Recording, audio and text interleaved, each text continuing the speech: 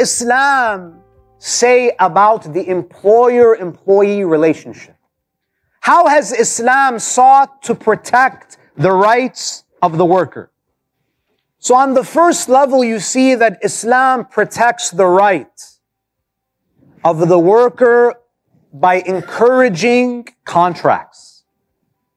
By encouraging contracts. And at the very least, there should be a verbal contract. You know, brothers and sisters, there are some people, they don't value verbal contracts. If it's not in writing, he thinks he can get away with it. As if it has no bearing on the relationship.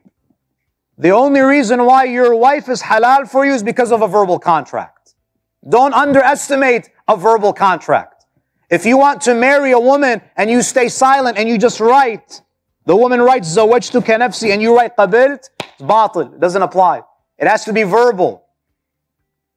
So at the very least, between an employer and an employee, even if it's someone in the community, there has to be a contract. Verbal, and what's better is a written contract.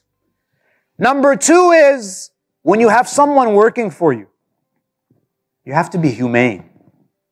You know, there are some people, there was one center that wanted me to be a resident alim, and they said in the contract, Sheikh, would you have to work minimum of 40 hours a week, 7 days a week.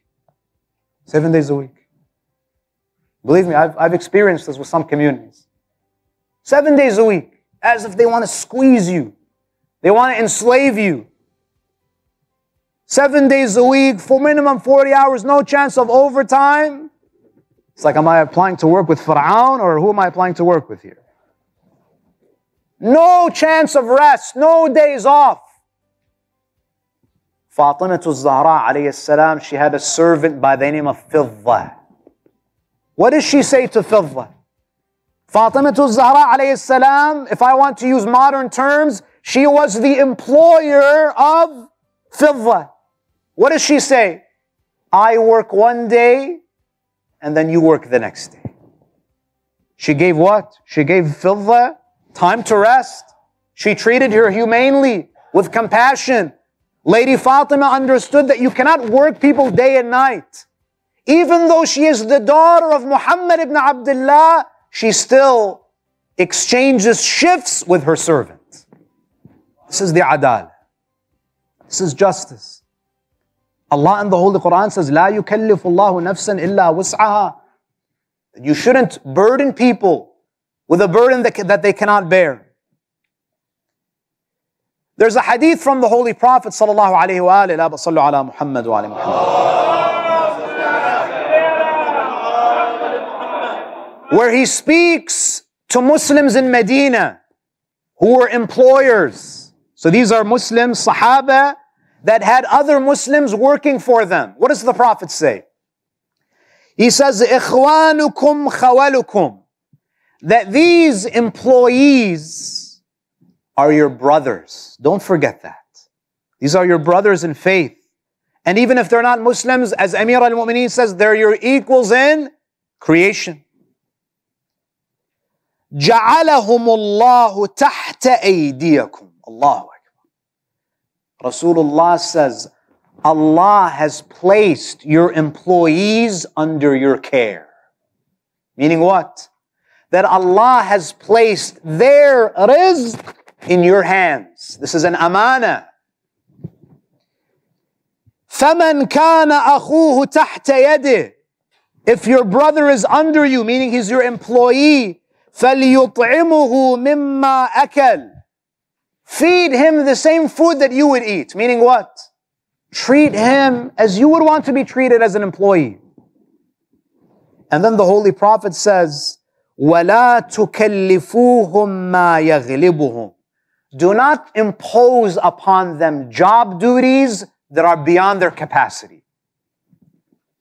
فَإِن كَلَّفْتُمُوهُمْ فَأَعِينُوهُمْ. Rasulullah says, if you have an employee and you give them a job to do and you realize that they cannot do it on their own, help them, assist them. So on one level, Islam protects the worker by ensuring that there's a contract in place. that there is adequate rest given to the worker. Number 3, Islam emphasizes the importance of compensating people fairly and in a timely fashion. Rasulullah sallallahu alayhi wa alayhi, and keep in mind, this is 14 centuries ago. Rasulullah says, "U'tul ajira ajrahu qabla an yajiffa araqa." Give the worker his compensation before his sweat dries. Before the sweat dries. Meaning, don't withhold payment from people.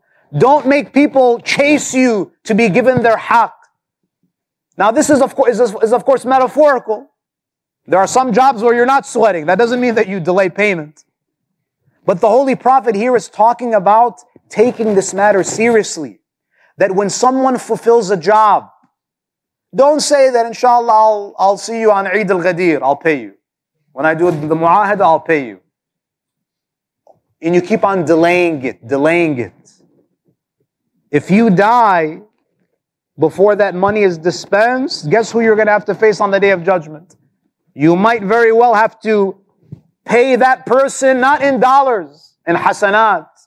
And on the Day of Judgment, ahadith tell us, even a mother will come to her child begging for one hasana, and the child will deny the mother. Imam al-Reza alayhi salatu wassalam, la sallu ala Muhammad wa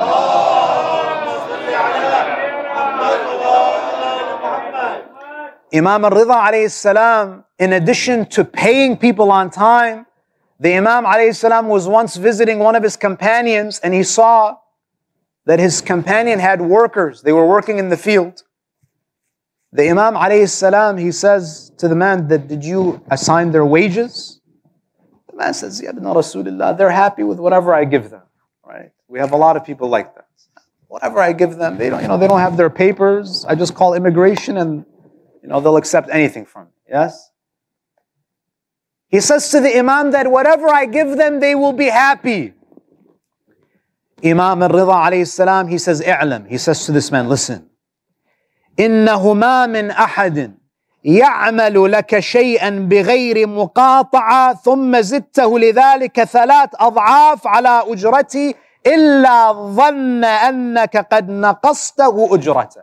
The Imam says, listen, if you bring anyone, if you employ anyone, and you do not assign them a wage, and you give them 3 times what that person would normally receive for that work, they will still think that you shortchanged them. If you don't assign the wage from the beginning. But the Imam says, if you assign the wage from the beginning, and you don't give the person extra, you give him exactly what you promised him, he will thank Allah and he will respect you.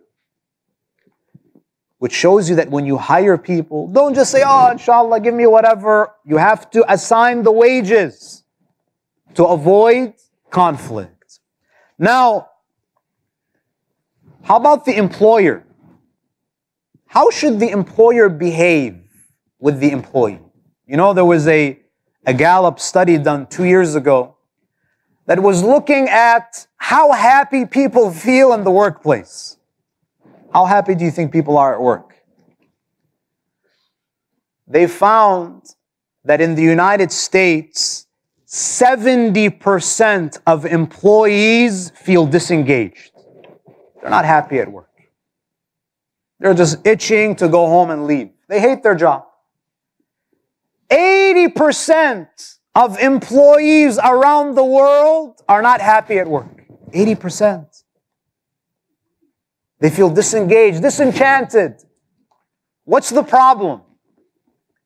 Business experts, they looked into this issue. And they conducted many studies to experiment. What makes an employee happy? One of the main factors is what? Autonomy. When people are given autonomy, when they're not micromanaged, that's when they feel happier at work, and they actually perform better. They actually perform better. Rasulullah sallallahu alaihi wa لا بصلوا على محمد وآل محمد. The Holy Prophet was also an employer. You know, we think of him as the messenger of God, the spiritual teacher. But Rasulullah was also what? He was an employer.